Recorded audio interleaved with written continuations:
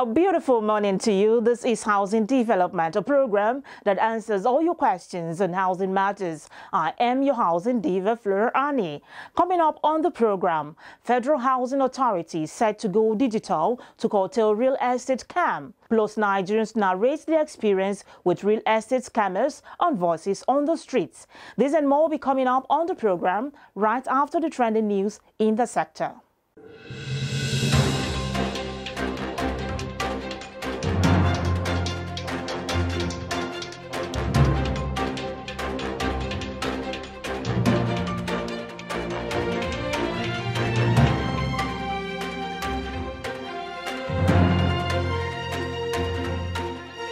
The federal government and all states of the Federation have adopted rent-to-own schemes as an alternative funding strategy to bridge the country's 17 million housing deficits.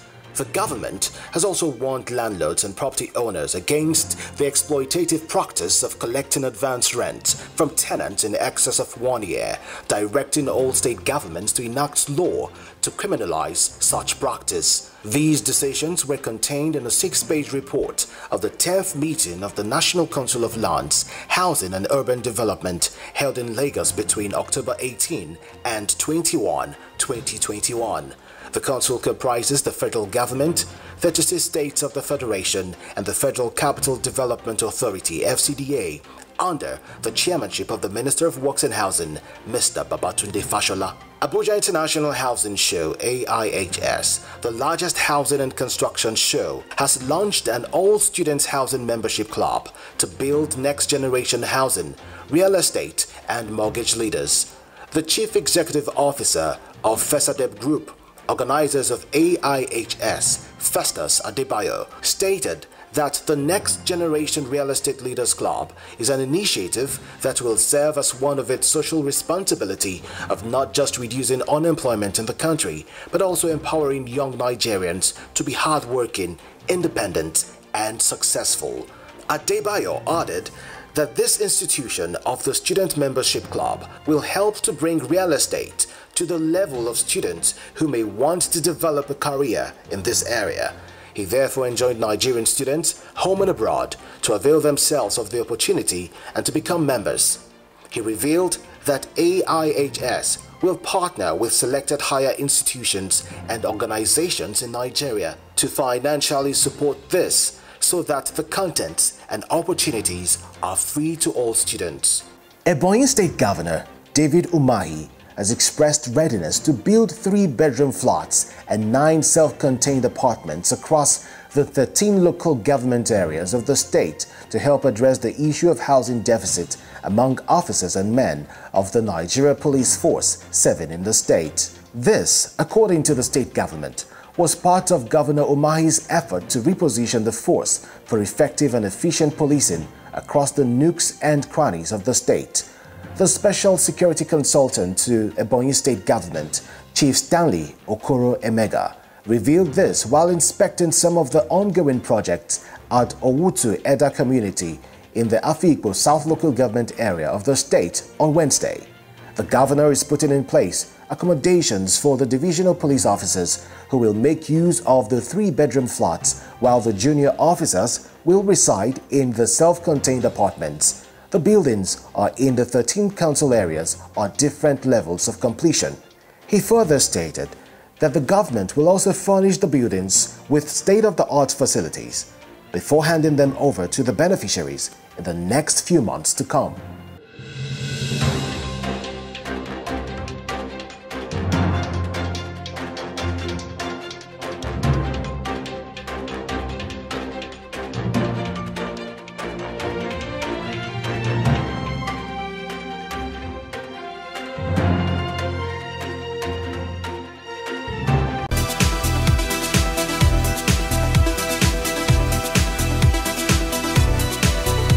You can read the full details of the headline news and more on www.africanhousingnews.com. Moving on, now let's face it, the rental world is not immune to scammers. In fact, you might have had your own experience with a rental scam or heard stories from friends, families and co-workers about theirs.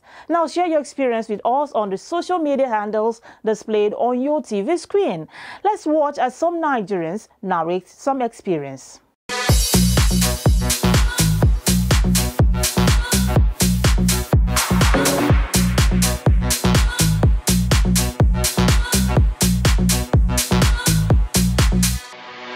Personally, I've not been scammed, but I've been, with people that have been scammed, and I know how the situation is out there. It's very brutal.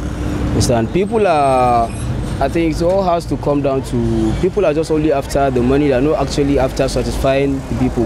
I've not been scammed before, but I do know that it's actually very hard to get houses these days. And I think also one of the reasons why people get scammed is because the agents that actually help them get houses, I don't know if they have an association or anything. I mean, anybody can just come up and say, I'm an agent. Personally, I have not experienced it myself, but I do have clienteles. I do have clients who I'm handling their matters, who have had such experience, regarding these scam issues, because it's really unfortunate that someone would invest huge amounts of money and then at the end of the day he doesn't get return or satisfaction for his money spent. My in-law has been scammed. He bought land in Abuja here, I think in Napo, and after sometimes they seize the land from them and then they say they wanted to compensate them. I think for more than 10 years now, the whole thing has gone. I have somebody who is close to me presently now.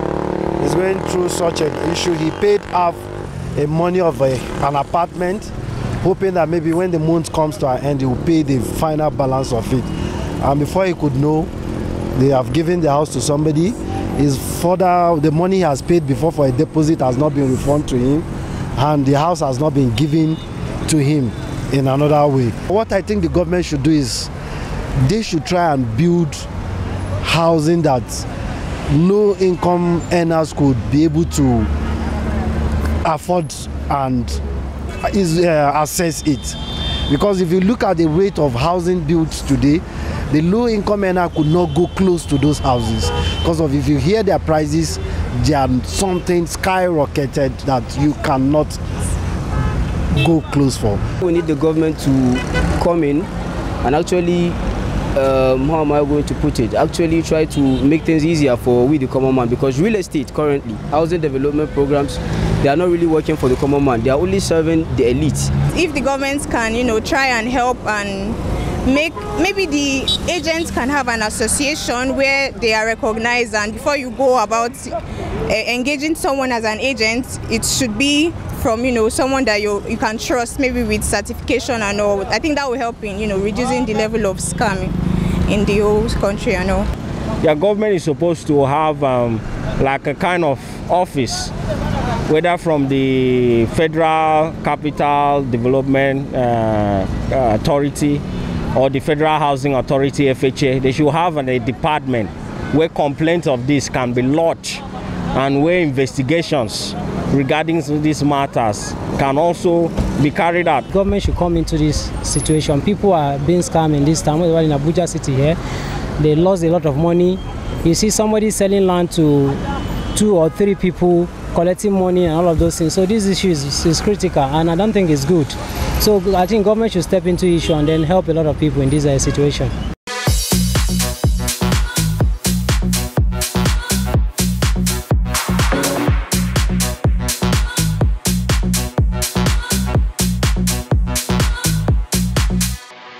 Voices on the street there, everyone has a tale to tell when it comes to real estate and rental scam. But then how do we curb fraud cases in real estate?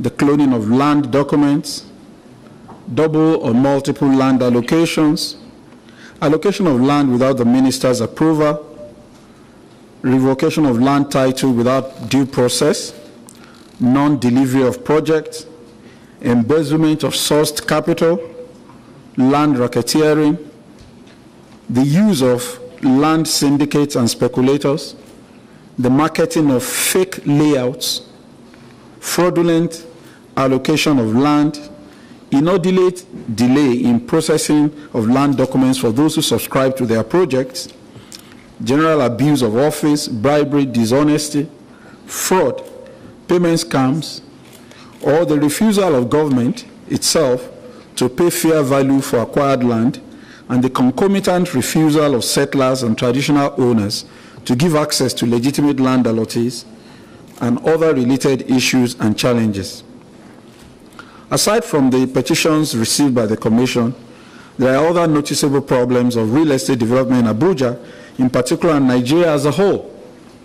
These include generally the high cost of home acquisition, the unstable capital market, environmental, social, and governance factors, currency volatility, increased rural to urban migration, ineffective property protection laws, perceived multiple tax and poor building quality, etc. While some of these challenges may be tackled by legislative and executive laws and policies, others are strictly based on the interplay of economic forces. I'm not unaware, of course, by some stakeholders for laws to compel house owners to collect monthly rent rather than sometimes annual or 2-year rents. Now, while this will be in line with the economic realities of potential tenants, because nobody gets their salary 1 year in advance, people get their salaries monthly. Nevertheless, past experience shows that such laws are not enforceable, as they can easily be undermined by the parties as demand for housing outstrips supply.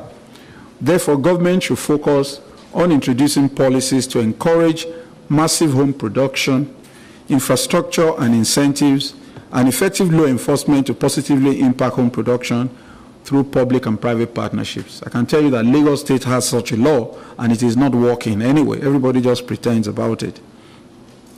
In addressing some of the issues raised in the petitions that are forwarded to ICPC, we have at different times had successfully investigated and prosecuted some errant public officers and their collaborators, including staff of the Federal Capital Development Authority, staff of civil defense, persons who abuse public trust, fraudulent real estate development operatives, and other ancillary people. And we have further deepened the mass housing gap in the FCT. Our investigations have led to recovery of assets and funds which are either considered to have been diverted, that were retrieved in the public interest. In some situations, we've simply ensured that the projects that were contemplated were delivered to the beneficiaries who had paid for them, as vehicles for hiding ill-gotten wealth and money laundering. Public officers acquire estates in pseudonames to conceal illegal origin of funds. This is made possible by the absence of proper documentation, the registration of titles to land and estates in the country, and the non-enforcement of beneficial ownership standards. We have to lift the veil and say who is behind this company, what's their track record, because some are serial fraudsters and they are unrepentant and they mutate like COVID-19. So you defeat them in one project, they mutate and create another scheme because they have insiders who are facilitating their nefarious activities. We think that a more focused and more rigorous due diligence on the part of the FCDA will reduce the opportunities for charlatans to get into the sector. Whether you're renting or buying, real estate can be a tricky business. And in today's technology-saturated world, scams seem to thrive in real estate market. Rental scams are executed by criminals in a variety of ways, but the goal is the same: milk potential tenants out of much money as possible. Now, with a myriad of sketchy scams awaiting eager buyers and renters, it is important to always be vigilant, exercising skepticism and avoiding suspiciously attractive offers is a great place to start. Let's go for a short break. I'll be back. What if I told you you could find paradise in the Niger Delta? What if I told you you could find real estate that you desire that is world-class in the Niger Delta? And I tell you, look no further, the Plantation City Estate Development by Delta Megatrends Nigeria Limited is just what you need. They've got a well-structured and smart building plans, 24 hours uninterrupted power, constant water supply, 24 hours pharmacy, a bank, a shopping mall, lounges, well-secured entrance, automated gate, access road, police station, well-paved road, street light, fantastic green areas, green ambience, park for adults and children, and a good spot for customer service support. And it's just amazing that all of this is happening in the Niger Delta in Otokutu Warri Delta State, where you have instantly about 18% return on investment for every property you buy. Hurry today and be part of the paradise going on in the Niger Delta by calling these numbers 0802-808-8144 or visit www.deltamegatrend.ng. Plantation City, your dream city in nature.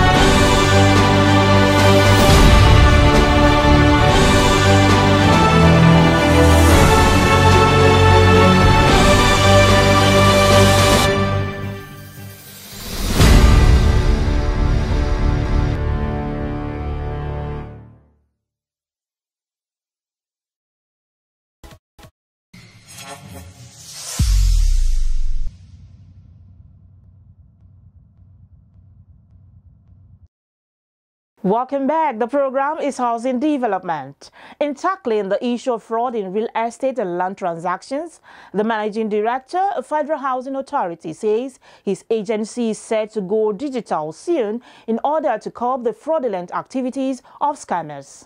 Scams in the real estate industry in Nigeria are real. In property and real estate, the scammer claims ownership of a property in order to con their victims out of their money. They sometimes proceed to sell out the same property to multiple people, leaving them in confusion as to who legally owns the property. They often present their victims with documents which appears to be genuine but are fake. In most cases, they exploit the emotions of their victims by telling them how desperate they are to get money into solving an imminent problem, such as medical bills, travel expenses, and so on. Then they buttress their point by beating down the price of the property to further convince their victims. Speaking on fraudulent activities in real estate transaction, the Managing Director of Federal Housing Authority, Senator Gbenga Ashafa, said he will not rest on his oath to get such fraudulent culprits dealt with. Anybody that is in the housing industry, particularly when you are saddled with the responsibility of issuance of documents, there is no way you will wriggle out of, all these forgeries and fraudulent acts. I remember my days in the Lagos State government as Executive Secretary and Permanent Secretary. The internationally renowned Oluwole is still there till tomorrow. And the signature of those who are signing letters and documents, certificates, including that of the governor and the president, you will find it there for a cost. The police are doing their own, but I want to get that in any part of the world you find people who are doing this. They will never change. Ours is not to rest in our cause and ensure that at any point in time when we have to nab them, they get the full weight of the law. Speaking further, Senator Ashafa says FHA is set to go digital on land registration, as this will help forestall the activities of scammers. On digitalization, I want to let you know again, by the end of November, we've set the ball rolling. As I'm speaking with you, the vendors who are going to put this thing in place are being processed and profiled through the due process, and they are going through the EPE. They've gone through all the processes, and then it's just about the end now. And everybody is waiting at this end to see it happen, and it will happen. Real estate investment in Nigeria is one of the riskiest forms of investment. A minor mistake can lead to losing one's hard-earned money, possibly one's life savings. It is quite possible to find a great deal, and most probably you want to act quickly in order not to lose the offer to someone else. But the problem with rushing and buying or renting process is that you have little time to question the real estate transaction. Verify the person you're working with in the real estate transaction. Do not take whoever you're working with at face value. Ensure you do your research about that person. This is the digital age. You're watching Housing Development. Umar Gano, the Chief Operating Officer of Brains and Hammers, is here to speak more on Brains and Hammers Bungalow City.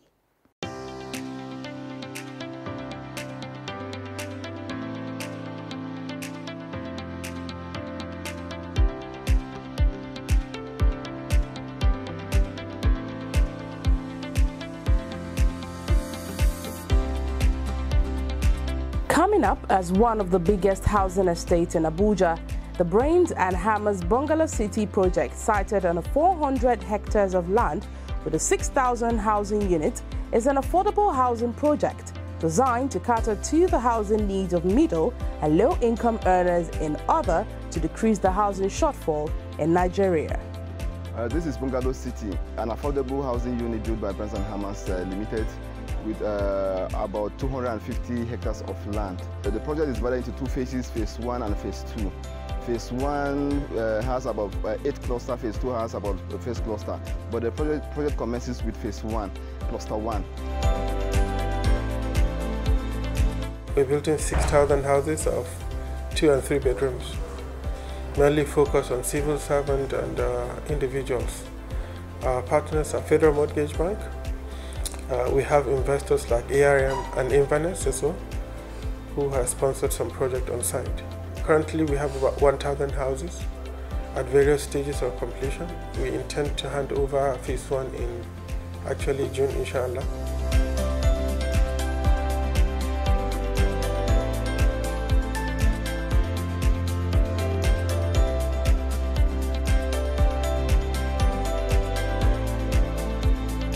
Brains and Hammers Bungalow City consists of beautifully designed 2-bedroom and 3-bedroom detached bungalows with master bedroom and rooms all en suite with high-quality finishings, including boys' quarters and ample parking space for each house for a comfortable and serene living.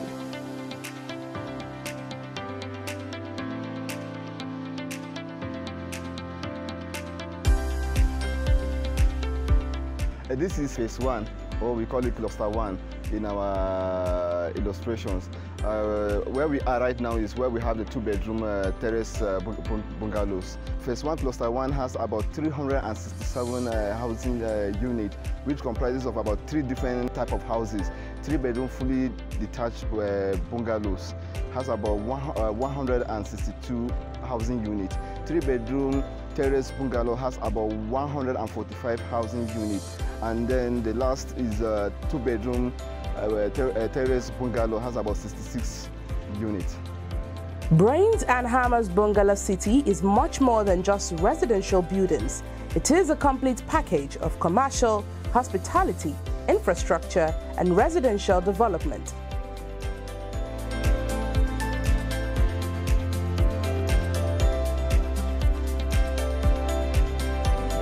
All the facilities that you can find in any city or any district, like in Wuse, Maitama, or any other location within Abuja. We're going to have market, we're going to have farmers market, we're going to have abattoir, we're going to have filling stations, we're going to have fire service, police stations, we're going to have spiritual centers where you're going to have mosques and churches, we're going to have plazas, we're going to have corner shops, so many facilities in the estate.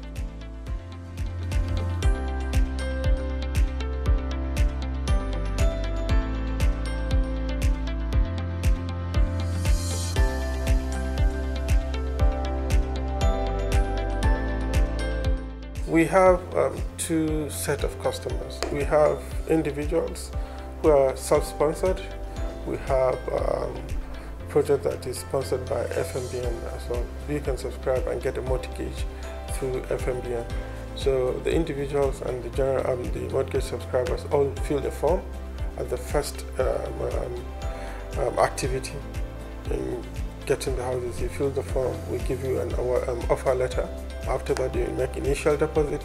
Then you decide whether you want to go for mortgage or you want to be self-sponsored. If you're doing self-sponsored, either you go for outright or you go for the 9 months payment plan. If you want to go for mortgage, you fill in your form, you pay the necessary contribution, then you submit your application to the PMB and they process and get the money back to us. Once that is done, within 3 to 6 months, you'll be able to get your house. Subscribers of the Brains and Hammers Bungalow City are given value for their money, as Brains and Hammers are dedicated to ensuring that standards are met and on-time delivery of projects are maintained without minimizing quality, integrity, and utmost client satisfaction. And is a wrap on today's edition of Housing Development. Thanks for watching. Why not keep in touch with us on the social media handles displayed on your TV screen? To watch today's episode and previous ones, you can do that via the YouTube channel Housing TV Africa. I remain Flora Ani, your Housing Diva. See you soon.